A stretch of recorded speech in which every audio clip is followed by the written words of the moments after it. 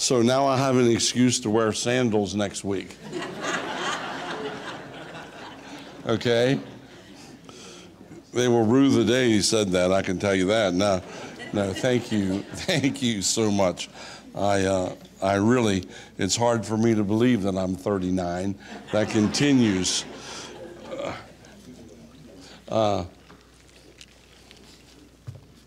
Tomorrow I'm 67, and I came here when I was 28 years old. Been a few days ago. Numbers chapter number 2. Thank you, everyone who was involved in the music and all that you did there. I appreciate that. That was really, really good. And I am so very, very thankful.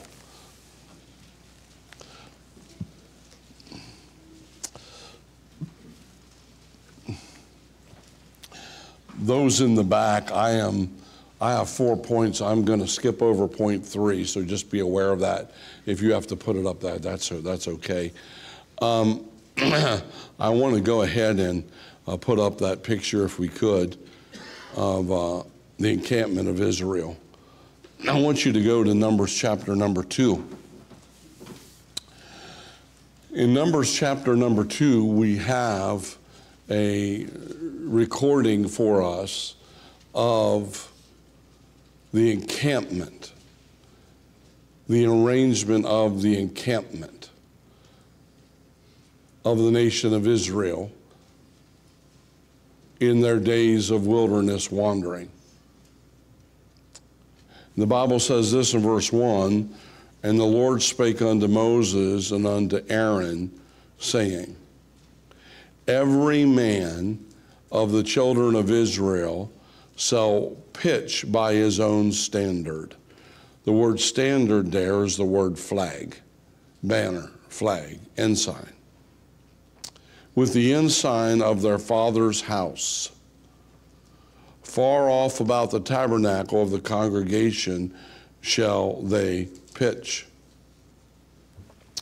And on the east side toward the rising of the sun shall they of the standard of the camp of Judah pitch without their armies."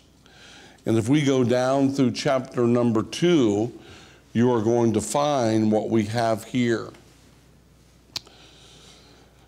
We have 12 tribes. When they are encamped around the tabernacle, you have 3 sets of tribes on either side. Let's take the tribe of Judah, for instance. The tribe of Judah, when it comes down to each individual clan or family, would have their own family flag. All right? Some of you, I'm laughing, some of you are thinking right now, pastor's flag would have Duncan on it, probably. That's what you're thinking. All right? Then, and more importantly, for all of the tribe of Judah, there would be one flag. And that one flag would represent the tribe of Judah. There would then be one flag for Zebulun, Issachar, for all 12 of them. So actually, the tabernacle in the center, some small tents around the tabernacle, that would be Moses, the Levites, and then the great mass encampments. In the front of those encampments, there would be some kind of flag of representation that if you had an aerial view, you would see in the very center the tabernacle, and then you would see flags, and in front of those flags, I'm assuming, rather behind each of those flags, would be tens of thousands of each of those groups. The flag represented something very vital to them, very important to them. We have celebrated our flag today. We are the tribe of America. if I can put it that way. And that flag stands to represent so very much for each one of us. But for the Christian, our statute of liberty is the cross of Jesus Christ. We sang a song this morning, listen for a moment, to the soldiers of the King, as an ensign fair we lifted up today, while as ransom ones we sing, marching on, for Christ count everything but loss, and to crown him King, toil and sing, neath the banner, the flag of the cross. For each one of us, if you would, we honor the cross by carrying the symbol of the cross as our flag. But it's a truth that permeates our lives as believers. We honor the cross by allowing the flag of its truth to be able to change our own hearts and our own lives. We had celebrated here 13 folds this morning. Each one of those folds representing a certain truth. It wasn't interesting. That actually extended some of those truths from the time of David on till today. Can I say to you that the cross of Jesus Christ has folds that are representative? I'm taking a moment and I'm going as a picture of some of that representation to where we are today in Numbers 2:2.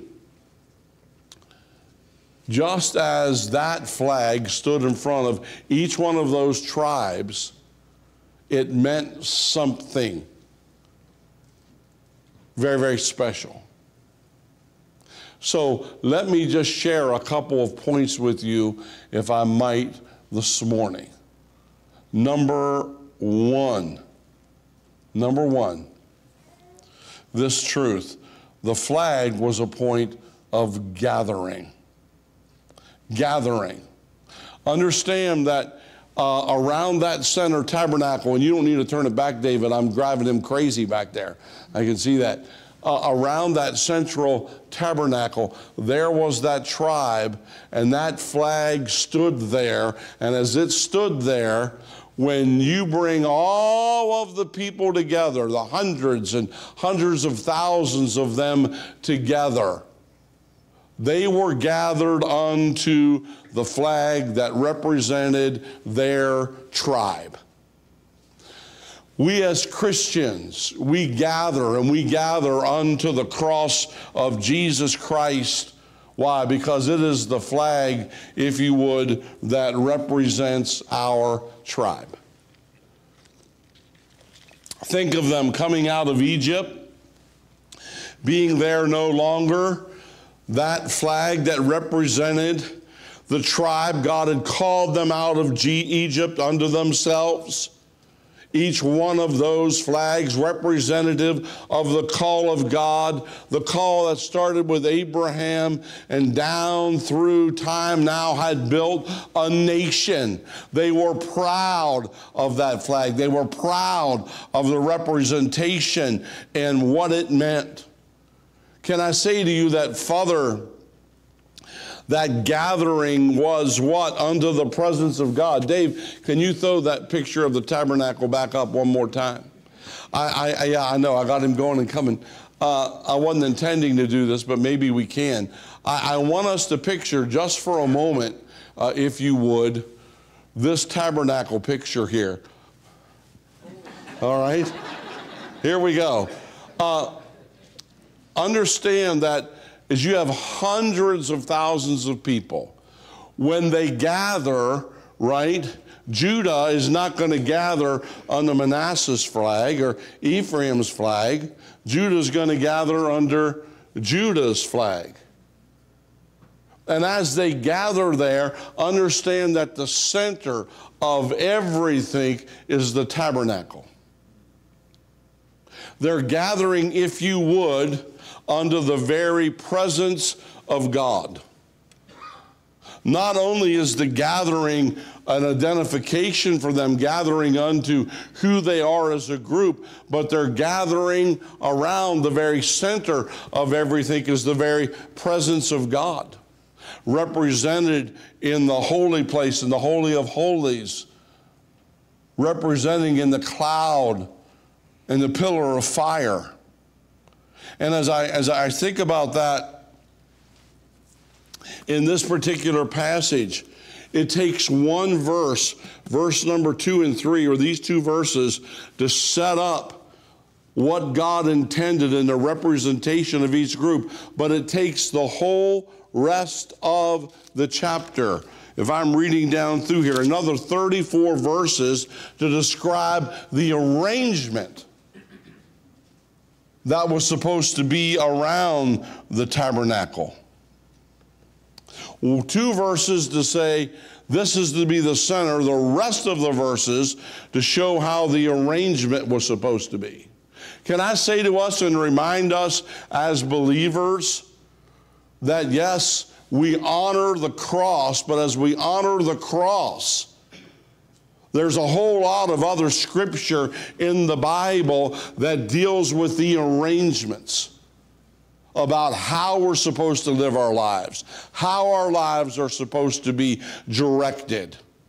Chapter 2, if you would, is the small picture of the enlarged truth that even though the cross is vital, the gospel is vital, after the cross, if we're still here in this world, God has a lot of arranging He'd like to do in our lives.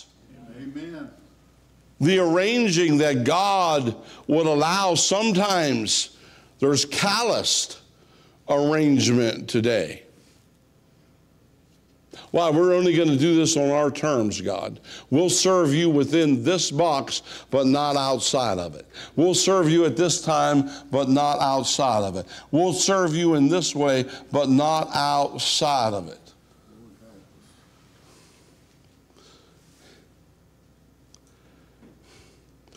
I pulled in today, and the flags that have been put up, and Pastor Luke did such a great job.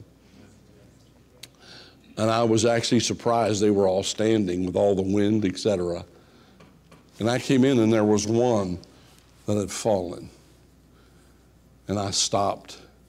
And as I was stopping, one of the elderly gentlemen,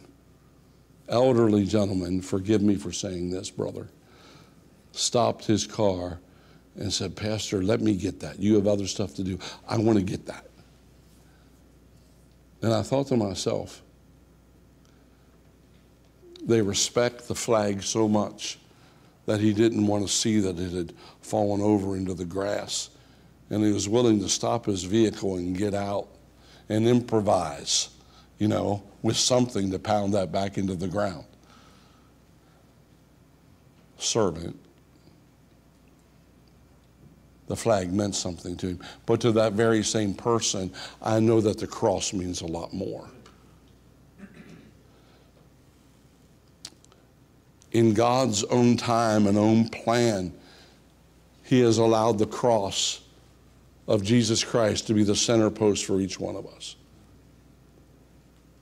And it's because of the cross that we serve. It's because of the cross that I try to deal with a calloused heart. Not only callous arrangements, but compromised arrangements. Around us, don't we see so many things happening, but it wants anymore to be tied with the world.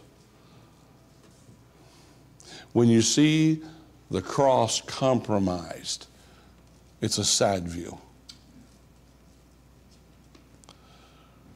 There are church arrangements today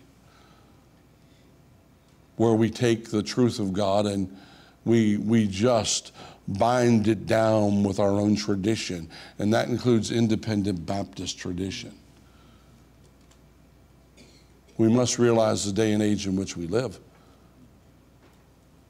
But maybe more concerning as I think about this truth and gathered under the presence of God is if you're here today and there's also a calamitous arrangement. We all honor our flag. Everybody stood to attention. I was watching as the men sang the introduction song about the flag, and I saw people wiping away tears. Why? Because the flag means so much to us in our lives. We respond to that. Can I ask you, if you're here today, do you respond to God's flag? Is there a response from you when it comes to the cross of Jesus Christ? Please hear me today. Please hear me. There is a God of heaven that loves sinful people. I am one of them. And it's not enough to say, well, I try to be a good person. It's not enough to say, well, I believe in God.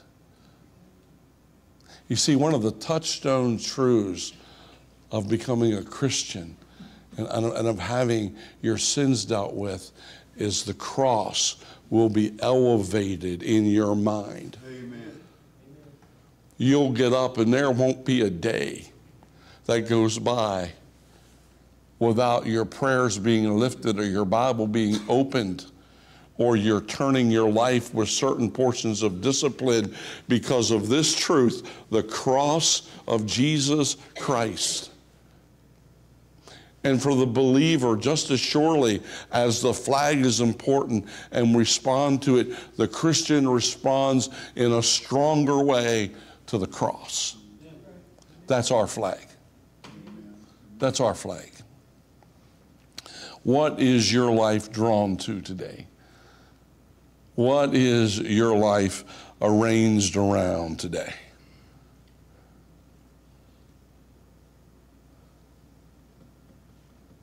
Neath the banner of the cross. Number two, in the passage today, this is a larger point. Not only was the flag a gathering point, but number two, the flag, now listen to this, was set up in reference. The flags back then were set up in reference to the placement of the tabernacle. Where the tabernacle was, the tribes represented with their flags weren't scattered haphazard over thousands and thousands of acres. They arranged their flags in proportion to where the tabernacle was. Does that make sense? They arranged those flags in such a way that God has an order. And as a matter of fact, the arrangement was such that God placed them where he wanted them. Judah, if it were where Ephraim was, and Ephraim where was Judah was, they were disobeying God. If they were all out here spotted, that isn't what God intended. God intended that the flags would be placed up and the tribes would be set up in proportion and in reference to where the tabernacle was. Can I say to you that I have to respond and you have to respond in our lives? We address ourselves in reference to the cross. If I have a Bible-based belief and my outlook is the Word of God, then as I live my life, not only is the presence of Christ a center to me, but it helps reference where I'm going to stand, where I am going to place myself, how I am going to live my life in this particular passage.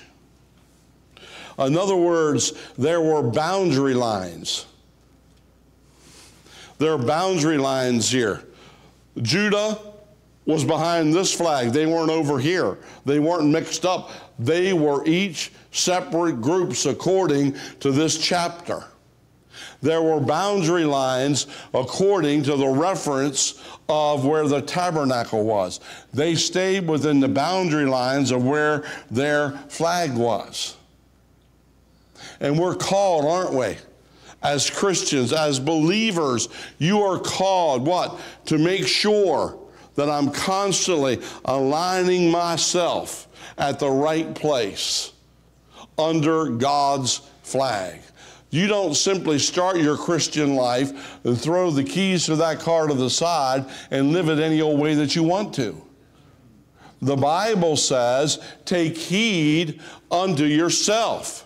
Take heed. What does that word mean? It literally means this. If this is me, if this is Steve Rebert, and the Bible says take heed unto yourself, it means this.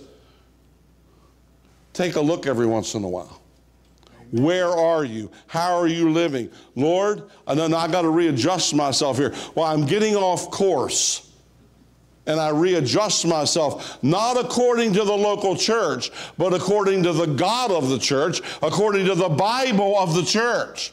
Not according to Rebert tradition, all right, or Chastain tradition, but according to the Word of God. Amen.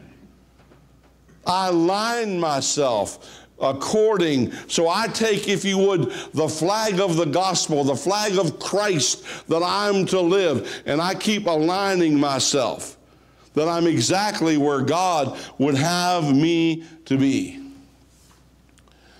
When I stand up and I salute the flag, I must stand up and ask myself what I've done with God's flag. That also means, and I mentioned this, that everybody can't cross the line, has to be in their proper place. Well, let me ask you here today. I'm talking to you about your salvation. I'm talking to you about heaven or hell. I'm talking to you about your relationship with God. Are you within the lines of the grace of God? Do you stand within those lines? If the flag of the cross is put up, can you raise your hand and say, I am one of them. I am there. I am in Christ. I know Him. I'm within those boundaries. You know, it's interesting in the New Testament, the king is bringing and calling a banquet. And there are many coming and gathering into the banquet. And it says, and when the king came in to see the guests, he saw a man there which had not a wedding garment. And he saith unto him, friend, how comest thou in hither, not having a wedding garment? And he was speechless. You're coming to the banquet, celebrating the wedding, but you don't have the garment. And what the Lord was saying there, particularly to the Pharisees and Sadducees, all right, you're not going to gather unto myself unless you have the wedding garment. And the garment is the picture of God's righteousness. In other words, you can't gather unto me unless you're in Christ, unless you know Him. Oh, away with this pseudo-pathetic, compromised, name God, if you would, Christianity we have today. That somehow, if I just name the Lord, somehow if I just believe God is a God of love, somehow if somebody's thrown me in a baptistry, everything's okay. No, it's not. Are you in Christ? Amen. Do you know Him as your personal Savior? Oh, just allow yourself to say, I'm not in one of those services, am I? I didn't know when I came here today, he would actually preach the Bible.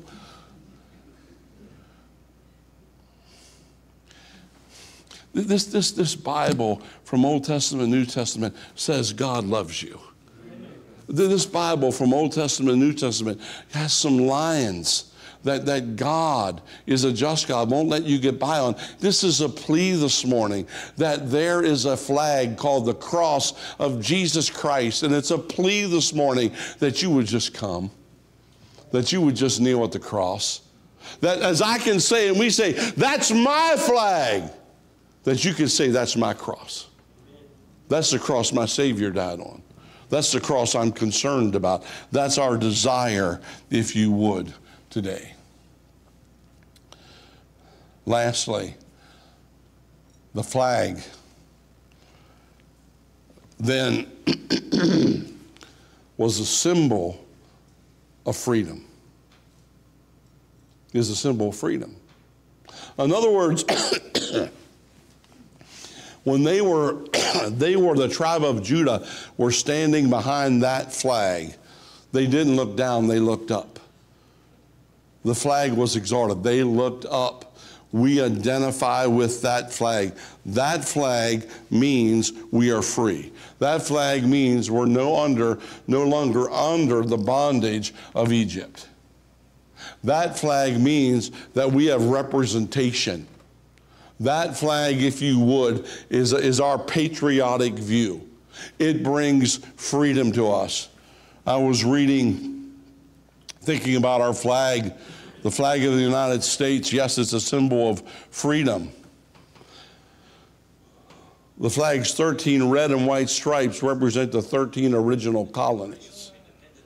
Its 50 stars on a blue background represents the 50 states. Each of the colors of the flag has a meaning. They might vary, but red, valor, bravery; white, some type of purity or innocence; blue, vigilance, perseverance, justice. Now listen to this. A star is added when a new state joins the United States. The last one was modified on July 4th, 1960. Anybody know the state that joined? Hawaii. You're right, Hawaii. It was the state of Hawaii. It was incorporated. That's the last time that it was changed. Can I say something to you? I'm glad that this flag, and I understand why it changed to incorporate state after state. There was a group of states, the first ones that joined, which the state of Virginia was part of, by the way. And it constantly changed to adopt and adapt, and we understand why that it did, that we have the flag that we have today. But there is a flag that's never adopted, that's never changed, and that's the cross of Jesus Christ. That cross has never changed. It doesn't need to be added to.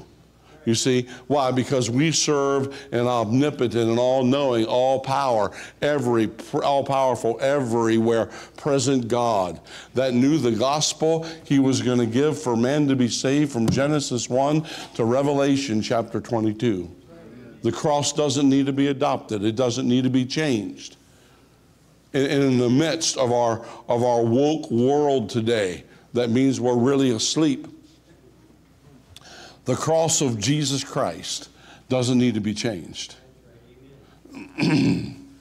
We sing on occasion a song that we've all grown up with. It's one of the great hymns of the faith. On a hill far away, right, stood an old rugged cross. We honor that cross. We remember that cross. It's not going to change. That cross is going to stay the same. It's the same when Jesus died upon it.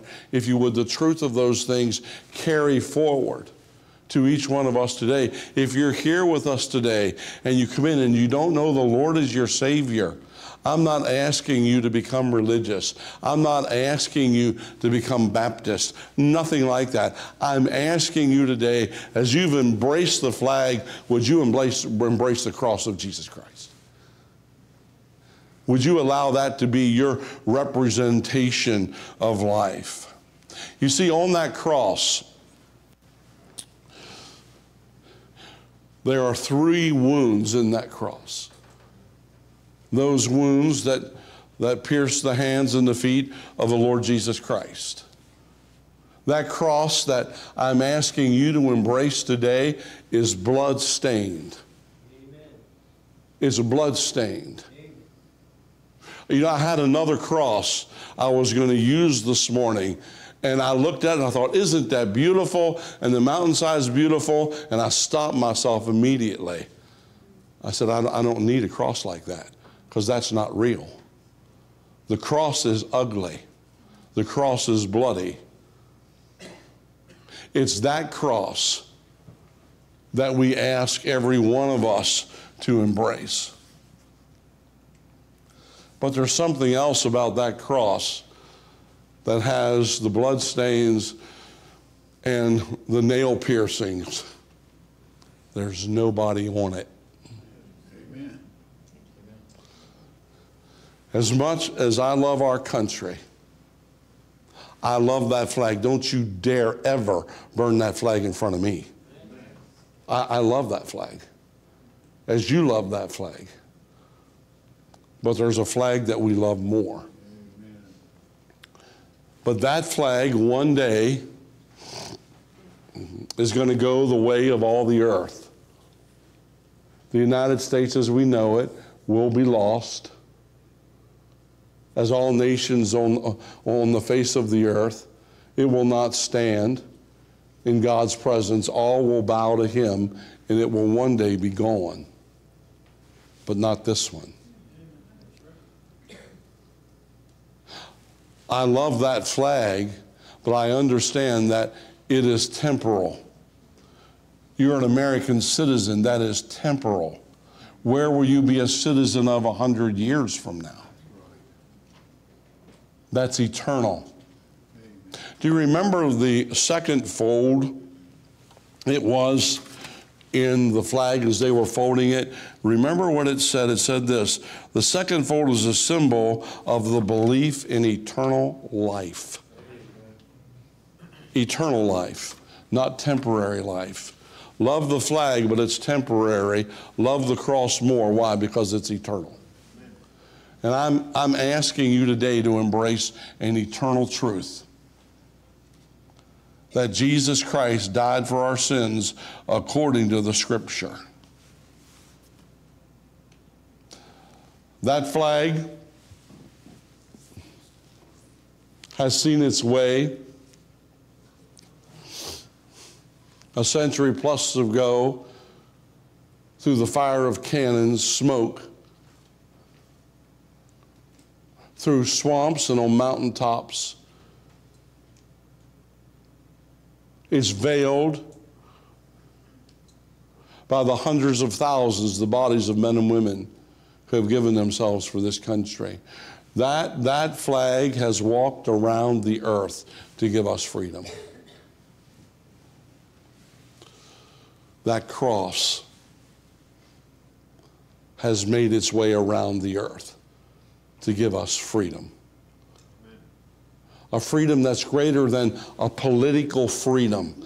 Remember, that's what the Jewish people wanted when Jesus came, and they thought that he was going to give them. He was going to give them something greater than that. And that is the freedom from sin and guilt. That freedom. Amen.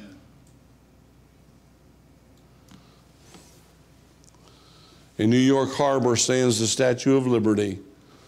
Can I say to us, to a world, stands the statue of the cross, the flag of the Lord Jesus Christ and all that he has done for each one of us.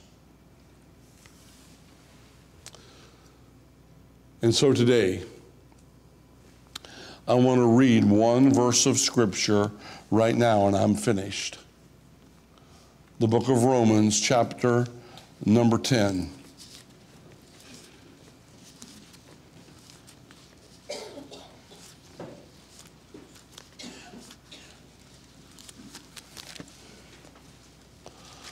The Bible says this.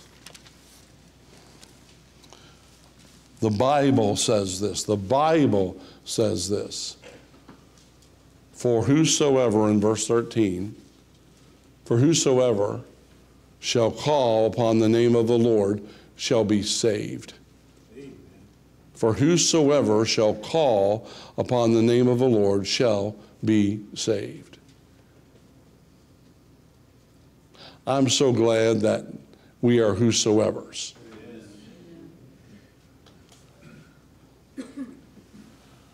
If you're here today and you're under the sound of my voice, you are a whosoever. And on the basis of not what I say, but what the Bible says. If you will see yourself a sinner and understand that Jesus Christ died for you, he rose again from the dead. If you'll come to him and confess your sin and you will call upon his name, he will save you right now. What a blessing that is. We pledge allegiance, we certainly do, to that flag. But we've also pledged allegiance to something higher and greater. And that is a God who has loved us from the foundation of the world. A God who has provided for each one of us. Would you bow your heads and close your eyes, please, this morning? Our Heavenly Father, thank you for the hour in which we live. Thank you for our flag as Americans, but thank you more, Lord. Thank you more for the cross of the Lord Jesus Christ. Thank you, thank you, thank you. I wonder how many of you would be here today and you'd say, Pastor, there was a day that I embraced that cross. I embraced that Savior. Would you slip your hands up? I know him. Thank you. You may put them down.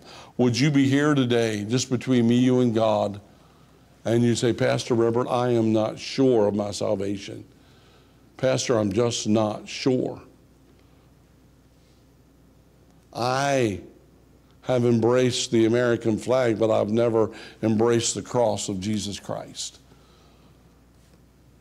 I have never trusted him as my personal Savior.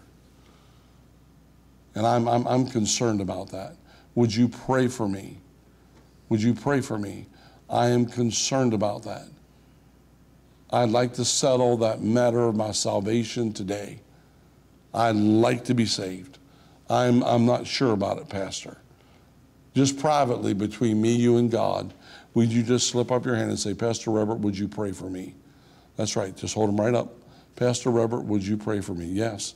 That hand. Other hands. Pastor Rebert, would you pray for me? Yes. God bless you. Other hands.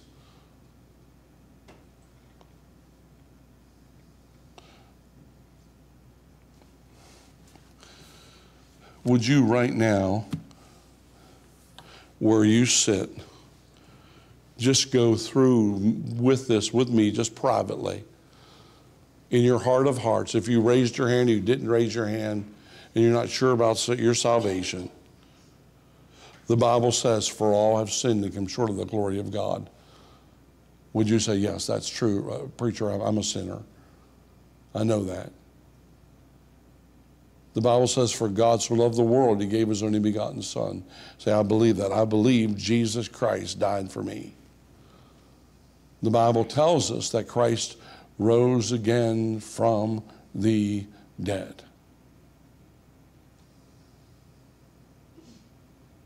Say, Pastor, I believe that. The Bible says, whosoever shall call upon the name of the Lord shall be saved. Do you believe that if you turn from what you're trusting, no matter how religious it is, how addictive it is, are you willing to turn to Christ right now? If you asked him to save you, would he save you? You say yes, then would you ask him? Right now, would you pray something like this? Heavenly Father, I know I am a sinner. I cannot save myself. Lord, I turn to you.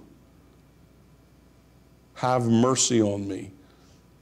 I believe you died for me. I believe you rose again from the dead. Lord, come into my heart. Lord, come into my life.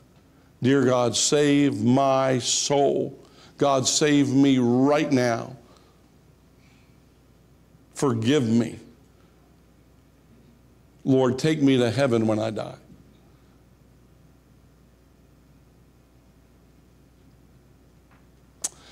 In your name, amen. Heads bowed, eyes closed, right across the congregation. How many of you would say, preacher, We want you to know we asked the Lord to save me. Now, I just got that sure. I got surety. I got it taken care of. Just hold your hands up. Yes, God bless you. Yes, God bless you. Yes, God bless you. God bless you. God bless you.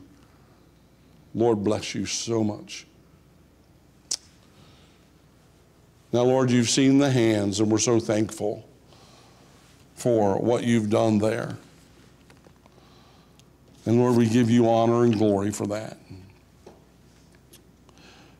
To those dear folks, you raised your hands. You got assurance, you're not quite sure, whatever that is. If you will see me, if you will call me, I will get some materials into your hands just to help you grow. I'm not going to call your name out. I'm not going to embarrass you. I'd never do that. But I want you to be sure. So just privately between me and each one of you that raised your hands, if you will see me, I will do my best to help you and help you grow. Would you stand with me, please, this morning?